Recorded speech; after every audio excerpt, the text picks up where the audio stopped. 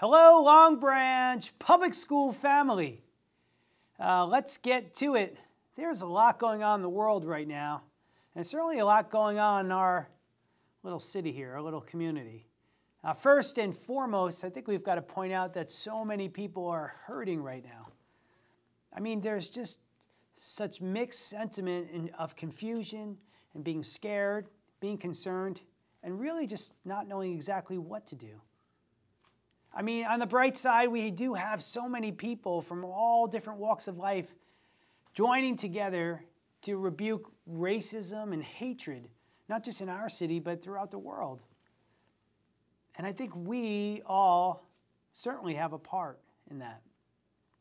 You know, last week in our city, I think to a start, last week in our city, a group promptly organized, probably within 24 or 48 hours, a very quick protest where hundreds of people came out and actually walked the streets of Broadway.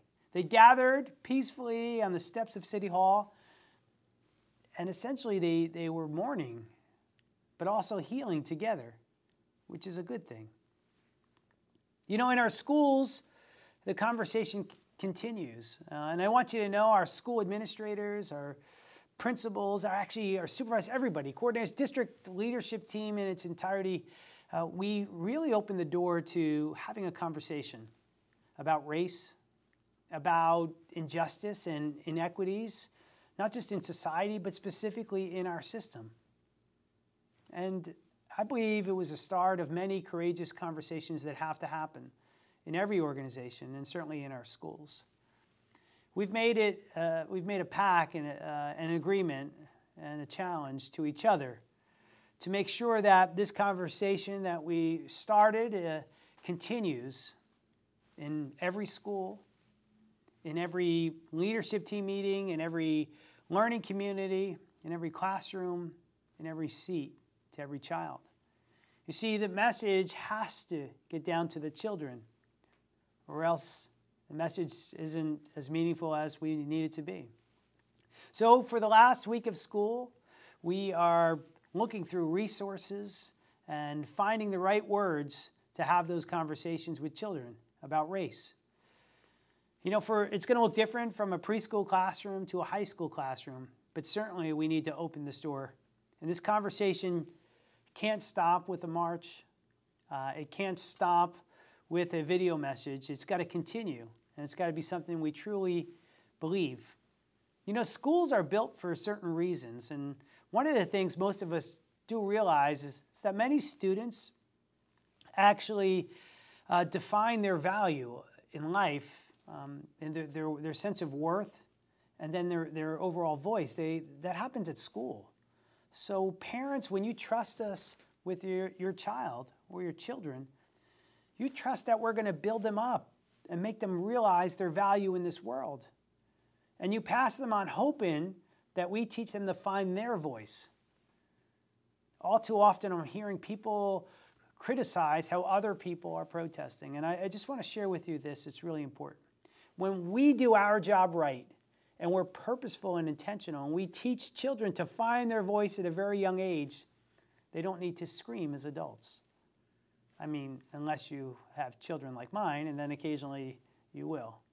I'm just kidding there. But really, on a serious note, if we teach children how to find their voice and exercise their voice when they're young, then their voice transcends. It carries influence, it carries weight, and it begins to change the world. And that's what we need to happen at a very young age. And that's what we're attempting to do in our schools.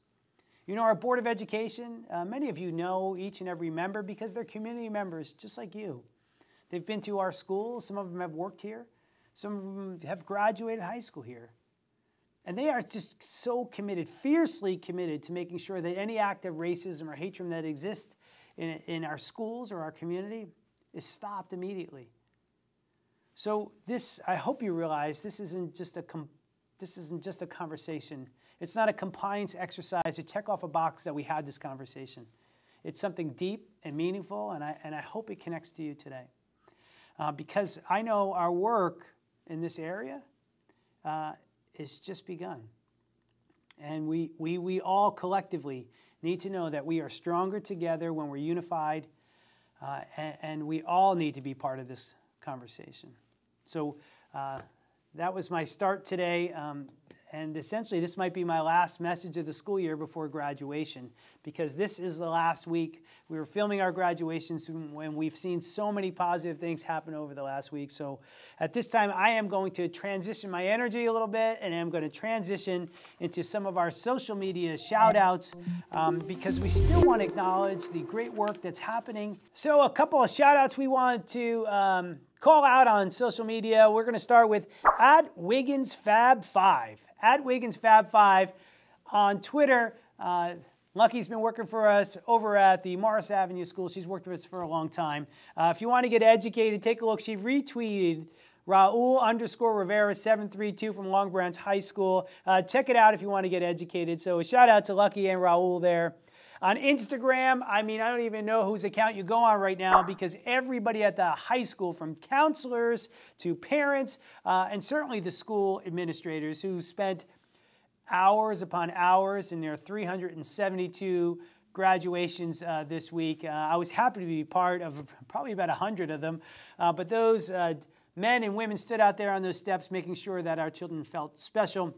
And a lot of that activity is captured on Instagram. So if you're not following some of that fabulous crew over there, please check out what they're putting.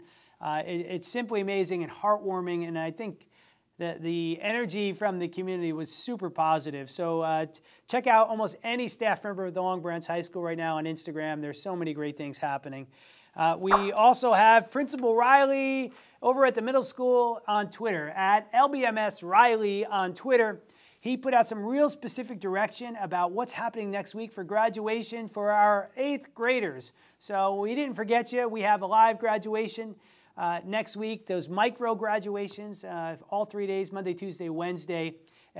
He puts out a video that tells you exactly when to get there and what they have for you. So please check that out. And last, but certainly not least, a shout out for you. And it's really just a call to your attention. I want to call to your attention next week, June 10th, on Facebook, on our Facebook page, and we're going to put it right up here for you to see. On our YouTube channel, we are going to broadcast live. It's starting at 12 p.m. for the middle school. That's going to be a live broadcasted graduation at 12 p.m. on June 10th. And the high school graduation will start at 5 p.m. on June 10th. Now, we are also running some of the high school scholarships for seniors. We are announcing and running that just before graduation, so tune in about 4:15, 4:30 to our Facebook page, to our YouTube channel, which you'll find right here.